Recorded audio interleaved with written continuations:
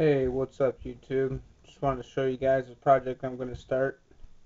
Got the first part done.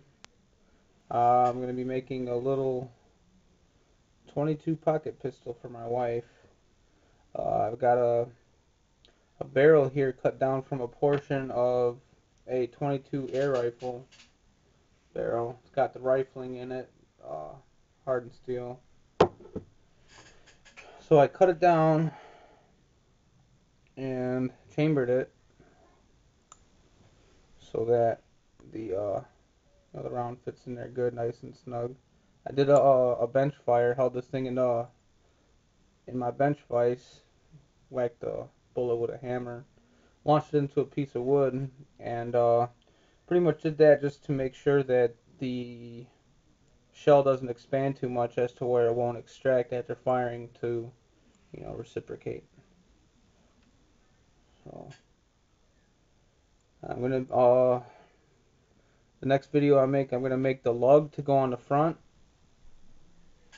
Gonna wrap around the barrel here, and the barrel's going to slide through it, and from there I'm going to start making the handle and we'll start making the receiver and the handle, the frame. So here's the start of this project. I don't know if you can see the rifling in there. Let me get my bore light.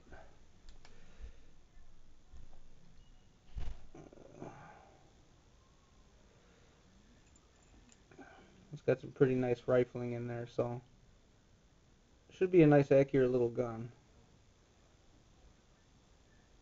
And I'm going to be uploading a video on how to make 9mm plastic bullets that seem to work pretty good.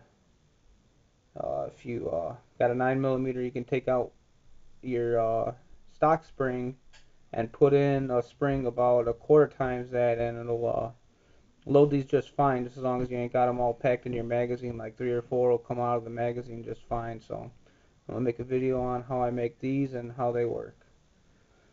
Alright, thanks for watching. Hit like and subscribe. I'll talk to you later. Bye.